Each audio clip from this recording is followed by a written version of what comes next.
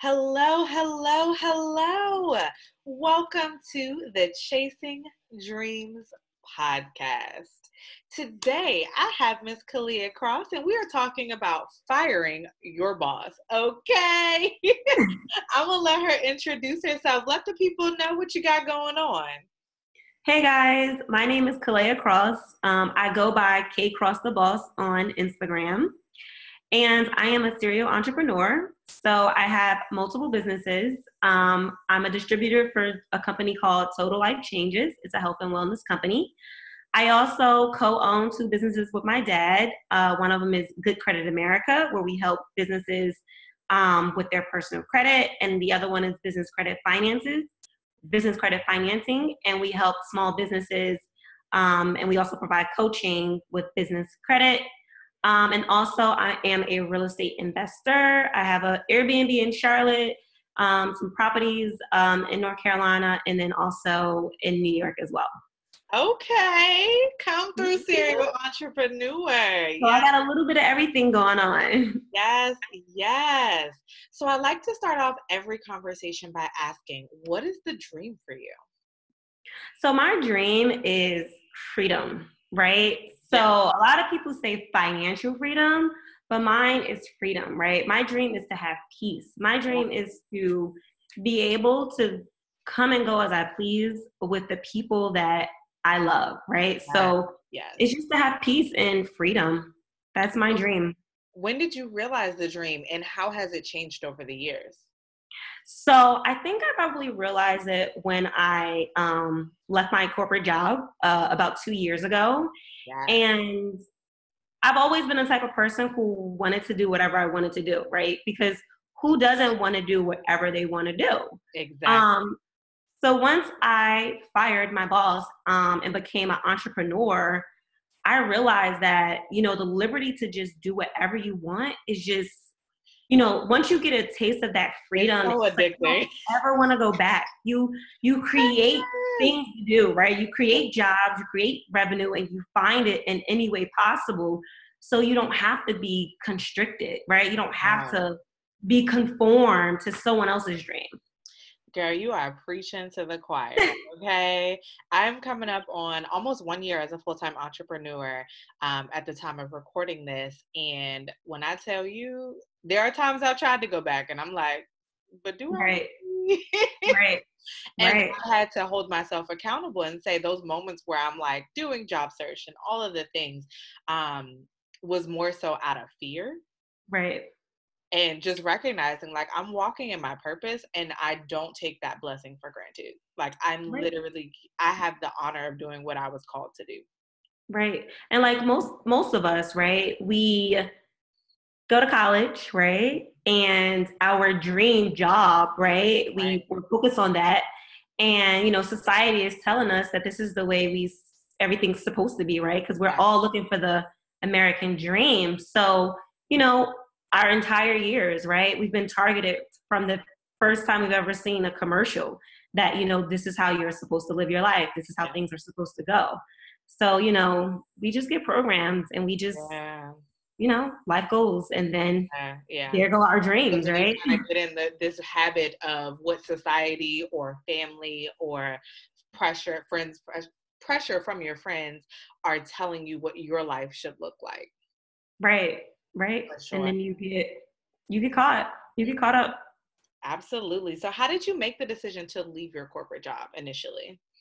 So I left my corporate job, right? And I want to say that it was the biggest mistake. Ooh, let's talk about it.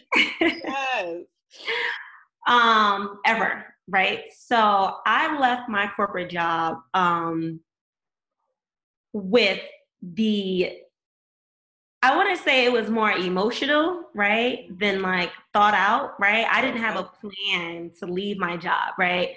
I went to my boss, right? So I worked with a group of financial advisors, right? So I did portfolio management at Merrill Lynch, right? And it was my dream job. I started my career at Bank of America, worked my way up. I was a manager. I managed people on a trade desk. I was working in New York City, right? I was living in a fancy apartment in New York In the City. finance industry, for sure. Yes. And when I went for the interview, I actually left my shoes at home, right? So I got to New York City. I was at Penn Station. I went to Kmart because it was the only thing open that early in the morning. And I went and bought a pair of shoes. They were like $12.99. They looked so cheap, but I didn't care. At the time, sneakers. At the time, the Pope was visiting the city, so it was crazy. So not only did I not have my shoes, but traffic was crazy. So here I am running, to my interview, but I'm like, this is my dream job. Like, I have to make it. I have to show up. So I get there, crush the interview. I got the job. And I loved it. I loved my job. I used to go to work 7:30 a.m. every morning. I lived in New York City eventually, so I would walk to work every day. Just love, right? Okay. Happy hour with my friends, but it came to a time. Living the life. Living the life. Like, I was happy, right? We used to go to happy hour on rooftops or whatever. So it came to a time when, I wanted to have additional income, right? So I'm smart, right? I went to college, right? My bosses were millionaires, right? I could see, they were millionaires, right? And they were making a lot of money, right? So I wanted to make a lot of money, right? I wanted to be a millionaire. Like, why couldn't I be a millionaire? So, and I found that in order for me to move up in the company, I always had to get some extra degrees, not degrees, but like accreditations, right? Mm-hmm. I had to do this, I had to do that, or I would have to take a step back in order to take a step forward. Mm-hmm. So I went to my boss and I was like, hey, can I get a raise? I finally worked my way up to asking for a raise. And, my boss was just like, it doesn't really work that way. So I was like, wow, like, I really feel like I deserve this, but, I'm getting this. So I thought about it. And then I went to my family, who is super, super supportive. And they were like, you don't need that job, right? My mom was like, you don't need that job. And I was like, you know what? Mom, you're right. I don't need that job, right? Correct. So I put in my 2 weeks. And my boss was just like, someday I'll work for you. And I was like, someday you will work for me. It didn't happen yet, but I don't know, maybe it will happen. But then, I decided that I was going to create financial wealth for my family, because my dad was always an entrepreneur. My older brother, he owns a car dealership. He's a co-owner of a car dealership in West Palm Beach. And I was already in real estate. I wasn't really doing a whole bunch of stuff with it, but I had I owned a condo. Oh no, I didn't. I bought my condo later, but I owned a commercial property in Kings Mountain. We have a Airbnb in Charlotte, which I actually turned into an Airbnb. It was just a property that wasn't making any money. So I had, other things that I could do, right? So I could work on, helping my dad become a millionaire versus, my boss, right? So I had those other things lined up. I just didn't have a plan, to work those other resources, those other things that I had lined up. So I advise against doing it that way. But that's how I made the decision to quit my job. It was more emotional than strategic, right? So yeah, the first time I fired my boss, my decision was very emotional, and I was like, whew. So I was in the process of becoming a real estate agent, and I was working for Bank of America at the time, and the real estate firm that I was going to work for, the owner, because it was a privately owned, and he was one of our customers. He came in the branch running his mouth to my boss that I was about to be a real estate agent. I'm like, all right, but I ain't think nothing of it because I didn't know it was no issue, right? Right. So then I get pulled in the office and they were like, well, you need to decide. And I was like, and they basically said it was a conflict of interest and, all of that. And I was like, okay, well, once I get licensed, I'll go ahead and, put in my notice. Right. That's basically what they told me. They were like, you either need to stop pursuing this, or as soon as you get licensed, you need to let us know, and that'll be your notice. Wow. But here's the emotional part. Right. I know what's coming. Girl, after this conversation, with my area manager. So my area manager came in to tell me this. I was like, oh, this is a real issue. Okay. Right. So after this conversation, I gave my schedule to my branch manager. So the classes were like Wednesday and Saturday, maybe. And, banks were closed on Sunday. So she was like, well, that's not going to work. There's no way you can only work 4 days a week and, all of the, and I was like, so then I'll be quitting. Right. Like, I think the classes started on like November 1st. So I was like, October, whatever date it wasn't enough for 2 weeks notice. Right. Like, so that'll be my last day. Exactly. Well, you have to give us 2 weeks notice. And I was like, so then you need to accommodate this schedule because I've already paid for the class. Right. This train is running. Right. But in hindsight, like I wish I would have, made a sale first. Right.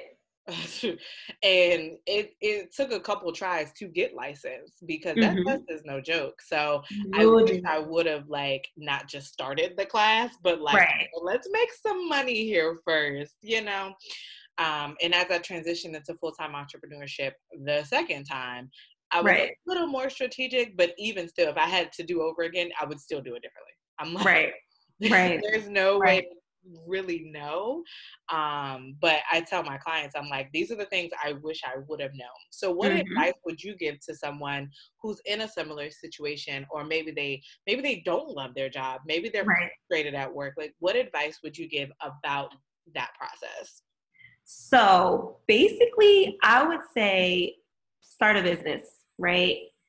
Keep your day job, right? Keep your day job. Start a business on the side, right? And earn some revenue from that side business. It should be an online business. I think so. It should be an online business because there's a lot of things that you don't have to pay for, right? Like, if you have a brick and mortar, you're creating expenses before you've even made any revenue. So I would advise to start a business, make it a online business, right? Because it's scalable. You can reach so many different audiences. You can reach people in Hong Kong or so forth. You're not just, the people around you or local or national. So start a business. Make sure that your revenue is consistent, right? Because you can start a business tomorrow and be broke the very next day, right? You can start a business today and be broke a year from today. So make sure that your business is generating consistent income, right? So like in my situation, I had my Airbnb, right? So when I quit my job, I went to Charlotte, I turned my investment property into an Airbnb, and I was consistently making $3,500 a month. So I'm like, yeah, I quit my job. I'll put this, and it's working out. I'm making $3,500 a month. But let's fast forward, right? It's COVID-19 and all of my cancellations. All of my bookings are canceled. So here I am making a consistent $3,500 a month. And now it's down to zero now that it's COVID-19.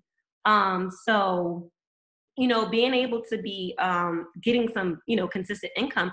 Another thing is if I had stayed at my job, right, I was making good money, right? Don't get me wrong. I was, making six figures, right? But had I stayed in that job maybe like a year or two, I would have been able to get some revenue to put in, to invest, into a business or to finance my expenses until I really figured it out, right? So, start a business, right? Get some skills, right? Start a business like the business that I'm doing, which is one of my businesses, is Total Life Changes, right? It's a health and wellness company. And one way that you get paid, it's drop ship, right? So you sell a product, you get $20, right? The company ships it out. I don't have any inventory. I don't even have to touch the product, right? All I have to do is market it and I'm making money, right? So having a business like that where you can generate quick income, stack it, is very important as well because, you don't have all of those additional expenses. And then having multiple streams, like I still have, multiple streams of income. So in the event that one of my industries is like failing, like I was saying, my Airbnb, you still have other things to fall back on. In my situation, it's, the health and wellness company, Total Life Changes, that I'm a part of. But starting your own business, having some skills in marketing, having some skills in business, right? Because a lot of people have good ideas, but they don't necessarily know how to earn revenue from them, right? And if you don't know how to make a sale, you're not in business, right? And if you don't know how to market, then there's no way you're going to make a sale, right? You can sell to your family and friends, but you're only going to go but so far. Exactly. Having a consistent revenue before you decide to move on, knowing what your expenses are, knowing what that number is that's going to allow you to be able to quit that job. But most importantly, having a well thought out plan. Yes. That is so true. So when I think about like my transition this time around, I side hustled for 3 years. Right. Side hustle. Like you got to work out the kinks. You got to figure things out. Because my first couple coaching clients were free. My first couple events were free. My first couple speaking engagements were free. And it's because you need to build up that experience, build up that repertoire. But if I had quit my job and started the business tomorrow, like there's a lot of kinks that you need to figure out first. Right. And having that consistent income allows you to invest in the business, allows you to get into a space where you can manage both. But if you're working a job that you hate and you just can't stand, or maybe the schedule is grueling. Like when I started my business, I was working anywhere upwards of 70-hour work weeks. Right. On salary. So that ain't even overtime. Right. So that was a lot for me. Yeah. I still dedicated time to my business, but I recognize like, no, the business isn't ready to support me yet, but I need to find a different job that will allow me to better manage both. Right. And then sometimes it's a matter of keeping your eye, right, on that goal and just really, really, really, really believing like, look, it's going to get bad. It'll be bad before it gets great, right? So I have a goal and I'm focused. Like, yeah. This is what I'm going through today. But like my goal is much, much deeper, right? My goal is much further than what's going on in this job every day. Yeah. So if you can just, hold on, just make it through, right? Because you know that at the end of the rainbow, right, there's a pot of gold, right? Exactly. Which is your freedom, right? For you to do what it is that you enjoy. Yes, for sure. So how did you figure out what your passion is or passions are?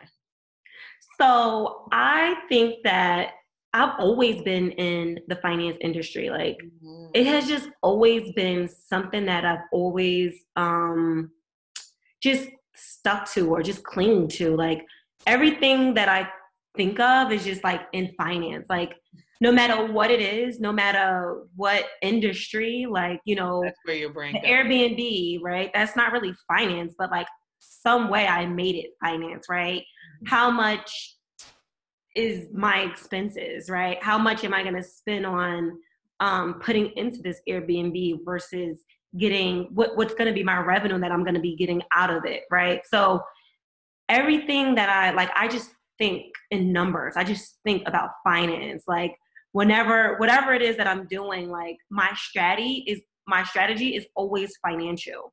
And I enjoy it. Like every single business that I've ever been in, I actually started a brand. It's called The Very Black Activity. And this is the shirt that I'm wearing. And my best friend is my business partner. Her name is Tracy Cadet. And, when we started this business a year ago, our roles, she's a marketing person, just automatically transitioned into she's doing marketing and I'm doing finance, like just organically. Yeah. So I think for me, it was organic. And then having the experience behind it just really, made it stick and made me believe like, yes, this is your passion. Yes. And that is such a great segue to the importance of partnerships. So next week on the podcast, my business partner will be on. But awesome. we're similar. So he's great with marketing. It's not my forte. I'm a very creative person, but like I'm introverted. I don't, like it's just not my strength. But I'm very good with the operational side. Mm. So, and part of the conversation that I had with him when we were recording was a matter of like, I know my strengths and he knows Mm-hmm. his strengths. Mm-hmm. And so together, like we run the nonprofit Life After Loss together. Mm-hmm. And through that, like the nonprofit gets the best of both worlds. Like it Right. gets our very best because Mm-hmm. we stick to what we're great at. And Right. not, like, yes, I could figure out marketing. Yes, Right. he could be structured and organized, but it's not what we're best at. And we stick to what Right. we're best at. And Mm-hmm. that allows that partnership to continue to grow and thrive. And the nonprofit benefits from it time and time again. Right. Exactly. Absolutely. Exactly. That's So, funny because me and my best friend, we were just talking about, actually, I woke up this morning and I was like, we should do a segment on why you should never go in business with your bestie, right? But it's just a play on, it can actually work out, right? If yeah. you stick to, your strengths and your strengths, it can actually work out. So. Absolutely. I would Mhm. say be careful going into business with friends, like go into Mhm. it strategically. Um, Right. and because I've had a situation where I almost lost a friendship because Right. we were good friends, we have Mhm. similar passions, and we tried to make it work as a business. Right. It was like, whoa, Right. whoa, whoa, whoa. That's the same situation that we were in, but we were able to work it out, Yeah, right? yeah, for So, sure. So what would you yeah. say is your number one secret to success? My number one secret to success is do the work. Just period. Do the work. Okay. Okay. Drop the mic real You can quick. plan, right? You can get as many cute planners as you want, right? You can write down your to-do list a million times a day, And it means nothing. create your marketing strategy, blah, blah, blah, blah, blah, blah, blah, blah, blah, right? But if you don't do the work, It you means you absolutely. will not be successful. Can I tell you that's one of my business pet peeves? Like honestly, and because I'm such a giver by nature, there's so many people who call me and be like, "Hey, can I pick your brain about this? Hey, can we talk about this? Hey," and like especially with like family and friends, Mm-hmm. I don't mind you picking my brain as long as Right. it's planned in advance because I need to be prepared. Again, I'm an introvert. I need to be Mm-hmm. prepared. You know what I mean? My energy needs to be in advance, like work. Mm-hmm. And then, Right. cool, we could. Don't call me randomly and be like, "Hey, can I pick your?" No, baby, No. I'm tired. I'm tired. What's your sign? I'm a Libra. Libra. Okay. October. October 11th. Yes, Okay. ma'am. Okay.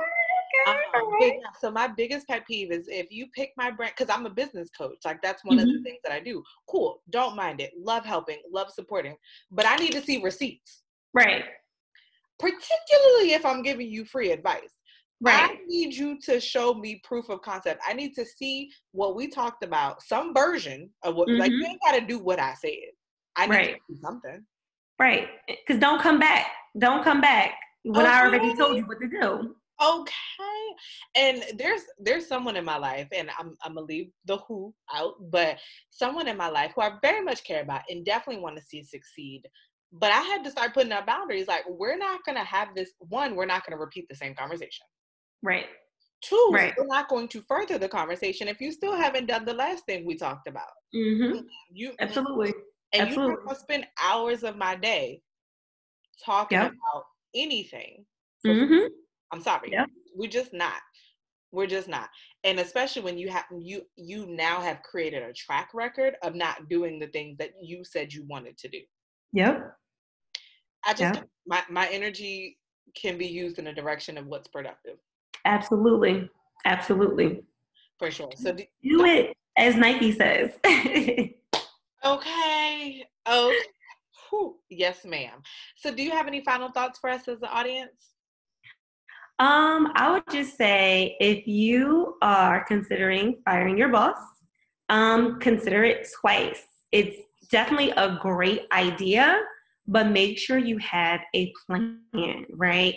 Make sure you have a way to generate revenue Hello. and consistently. Hello. Okay. Yep. And know what your number is. What is that number that's going to get you there? What is it? Absolutely. And that's one of the things that I look at. Like, with me being a full-time entrepreneur, I have to make a certain number to make sure my bills are good. Yep. Like, Know your number. You once gotta know. that number is hit, we can start doing the saving and the fun and all these other things. But until that number is hit every month, Yep. you know, for Yep. sure. So this has been a great conversation. Where can I people find you? agree. Aw, thank you. Where can everyone find you? Keep up with what you have going on, etc. Let us know. So my Instagram is K Cross the Boss. Same thing on Facebook, K Cross the Boss. You can find me there. And that's usually where I where I Yes, am. yes, yes, Social yes. media, that's like the direction that marketing is going into. So Absolutely. So definitely make sure y'all hit her up.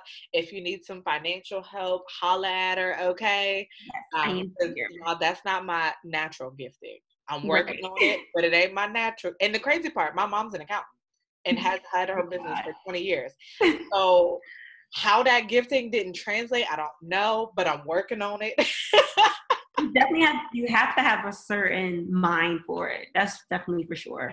Yeah, Right. It's so not, I'm I working mean, on my mindset. We're working on it. But in the meantime, go holler at her, K Cross the boss, and she'll get you together, okay? well, Thanks, thank guys. you so much. I really enjoyed this segment. Absolutely. Thank you for being here. Have a great one. You too.